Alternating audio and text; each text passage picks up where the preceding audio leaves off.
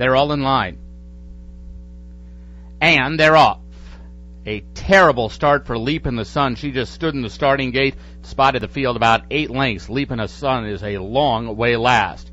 Running last is showing her normal speed. Gadolinium came out well. Funny Annie is rare. Potra Clasica just in behind the pace as they pass the stands with 1 lap to go. Then it's Saffronista, El Bank Robber in front of Mia's Reflection, Cat Can Do, then Wild Blonde.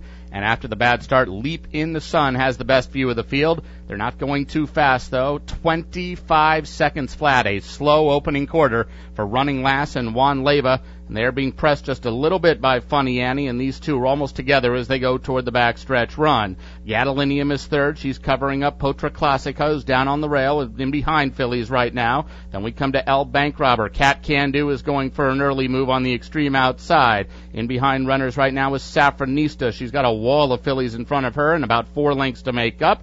Then it's Mia's Reflection, Wild Blonde, and Leap in the Sun. They're pretty well packed after a half that was 52-1.